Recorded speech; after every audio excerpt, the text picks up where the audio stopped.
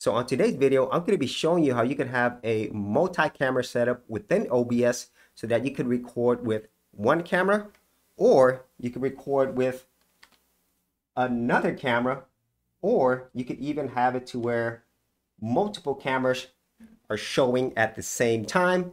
And all of this can be done really easily within OBS. So let's go ahead and see how we can do this. Welcome to another episode of geekoutdoors.com.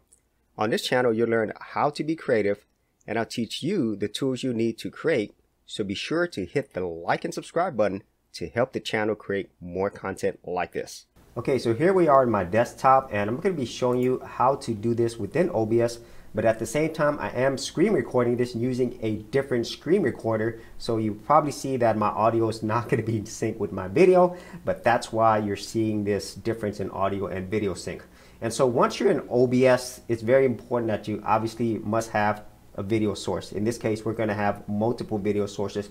And so what I am going to be showing you how to do is showing you how to create scenes, how to add your sources, and then also how to kind of like adjust the scenes so that you could have different angles, but at the same time you could also do things like a split screen. So this is going to be a very, very simple tutorial for people who are brand new to OBS or people who probably never used this feature before. So if this is something that you're really well versed in, it's going to be very basic. So let's go ahead and start off with this whole idea of scenes, because within OBS you can create multiple scenes. And so in this case, we're going to go ahead and create one. I'm going to go down here to this add, and you can name the scene whatever you want. So I'm just going to call this one camera 1. Okay, so we say okay. And once I've done that, we're down here in camera 1. So as you can see right now, there's absolutely nothing here because you need to add a source. And so all you're going to do is go down here to this plus, add, and then go to video capture device. And in this case, you can name your video capture device whatever you want. Now, I've already created some, so I'm going to show you if you already had some, you could go down here to add existing. So in this case, I'm going to first add my webcam, which is my 1080p webcam. So I'll go ahead and add that. So as you can see what happens, you can actually see something on the screen. But what's important here is whenever it first set this up, you're going to have to set a few properties. And so you're going to go here to your source. You can either right click and go to properties, or you can go to properties here, or there's a gear icon for properties right here. So it's very important that you select the right device. And so the first thing is on my drop down, I actually have two different USB sources. One is my USB, which is for my capture card, and I'll talk a little bit about that when we get to the second camera. And then my HD Pro webcam C920, which is my Logitech camera, which is what you're seeing right here. And the input is camera 1. And video format, it defaults to YUYV422, but at least for me, BGR3 emulated looks the best, and it has the least issue whenever it comes to syncing. And this is my resolution for my webcam. It's 1920 by 1080. And there are some other settings you could set right here below it, but I'll just go ahead and say okay. Now, as you can see here, there is a red border around my actual camera. And so in this case, my screen resolution on my monitor, it is a 2K resolution. And so the resolution is definitely larger than my camera. So that's why you see all this black space here. And so if you also see something like this, then you can resize this. So as you can see here, you can resize your webcam source. You can move it around. But if you wanted to fill the whole screen without having to manually do this, you could right click, and then you could go here to your transform right here. And then you could say stretch to screen or fit to screen.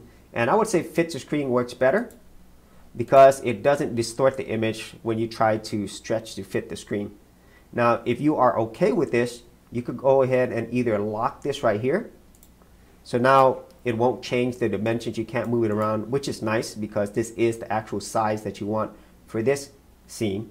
And so that's how you would add your first camera source. Okay, so now that we have our first camera source, let's go ahead and add another one. So this is a very similar process. You go ahead and go down here to add. We're going to scene camera. I'm just going to call it camera main. Okay. And now we have our brand new scene. And we'll go ahead and add a source. And I already have it. It's right here, my G85 camera. So as you can see here, here's my second source, and I'm going to go to the properties so you can kind of see what I have. So it is a USB, and this is very important here. If you are adding a camera, okay, instead of another USB source, you're going to need some type of capture card. And I did do a previous video where I show you how to do this with a capture card that's like less than $30. And so if you wanted to see that video and get the same capture card, I will leave that video in the description area below, and also links to the product if that's something that you want. So you could check that out after you watch that video. But in this case, I have it on my device USB video 1, and everything else is the same. And you can choose the resolution, but in this case, I go ahead and leave it unchanged because it will go ahead and recognize the resolution automatically. And this is also a 1080p resolution that I have here. So once I have it, I'll do the same thing as the day before. I'm going to go ahead and go to transform and then fit to screen, and then I can lock it. And now, as you see, I have my second camera source. And so now that you have multiple camera sources, you could also switch between these by just creating some shortcuts. So let me show you how that works. And so in this case, we're going to go down here to settings, and then I'm going to go to hotkeys. And what you're going to see is if you scroll down, you're going to see all the various scenes that you created, and it's in alphabetical order. So in this case, I'm going to go to camera 1 and camera main, okay, and you see the option here called switch to scene. Okay, so all you have to do is put in whatever shortcut key that you want or combination that you could assign to switch between these scenes. So in this case, I'm going to keep it simple. I'm just going to put a number. So for camera 1, I'm going to say 8. Camera main, I'm going to say 9, and I'm going to apply and say OK. So now that you've done that, you could go ahead and use your shortcut hotkeys. So if I press 8, it goes to my webcam, as you can see here. If I press 9, it goes back to my main camera. And so as you can see here, we've set up multiple scenes. We've set up shortcut hotkeys to jump between the scenes. And then on this final step, I'm going to be showing you how to do things that are a little bit more creative. So in this case, we're just going to do a split screen. And I'm also going to show you how you could do a simple desktop with your camera or cameras all on the same scene. For the best value in domain names, check out Namecheap, where you can get a domain for an entire year for less than $10, plus get WhoisGuard privacy protection for free. For more information, check out the affiliate link in the description area below. Okay, so what we're going to do first is create another scene. So you should be really used to this by now. So we'll add a scene, just call it split, say OK. And now we already have our 2 video sources. So we're going to go ahead and add them down here. Add existing. I'm going to add my webcam first. And so if you recall, you can adjust this, okay? So I can resize it. I could move things around. And so I'm going to go ahead and add this first. So I'm going to add it right here. And I'm going to expand this. And you could play around with this, you know, until you get it the way that you want. So now we have our 1080p webcam. So now I'm going to add my second source, which is my camera. I'm going to add that.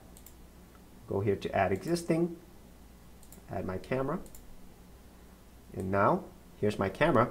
And so this is something that's really interesting. If you go down here to sources, wherever your source is, so this one's at the top, it's going to be on top of this one.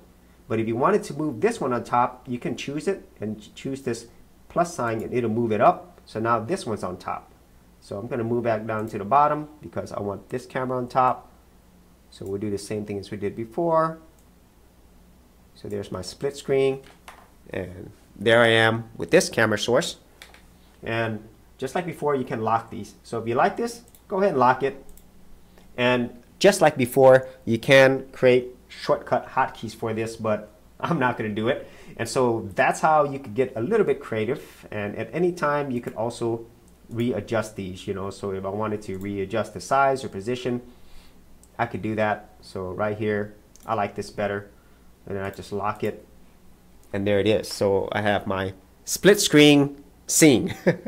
And then the final thing I want to show you is, say for example, you want to have your camera source on top of a desktop or a window. So I'm going to show you how to do that. We're going to add another scene, and I'm just going to call this desk. Say OK. So let's go to your sources. And in this case, I actually want to do a screen capture. So I want to do a video where I have my entire screen captured. Now I already have one, so I'm going to add one that's already existing, but it would have captured the whole screen. So I'll say, okay. So right now things look really weird because I'm looking at a screen within a screen. So there is my screen. And in this case, I could go ahead and add my video sources. So I could add my webcam first, right here. And then I could resize this, as you can see here. And then I could also add my camera. Boom. And I could also resize that as well. So I have something like this, which looks pretty cool. And let me see how this looks like whenever I make this like full screen. It'll probably look really weird. Yeah, it looks weird because it's showing my OBS. But that's how it would look like. And if I recorded this on OBS, it'll look a lot better. So as you can see, here is my camera. Then over here, I have my webcam. And both of these are on top of my desktop. So that is it on this video on how you could actually create multiple camera sources or even multiple camera angles using OBS, and how you could also be a little bit more creative and adjust where your various camera sources are shown and how they're shown. So if you actually had any thoughts on this or any other ways in which you do this, be sure to leave that in the comments area below. And if you did want to see more of my OBS tutorials and tips, I do have an entire playlist. I'll leave that in the description area as well. So as always, if you did get value out of these videos, be sure to share, like, and subscribe. And if you're a creative geek like me and you want to get exclusive access to more content that I don't put out here publicly on my YouTube channel, then join my Gold Content Creators group, where you're going to get content like this and more for all the creative geeks out there. And the best part is, all of this is free. Simply head over to the link below, check out my page, and sign up for my Gold Content Creators group.